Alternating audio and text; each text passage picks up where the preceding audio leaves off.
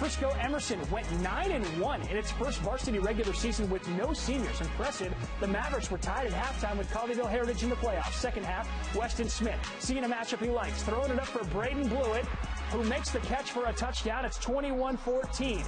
Now in the fourth, Smith gets the Mavericks to jump, so it's a free play. Throws it to Blueitt again, and they connect again on another big play.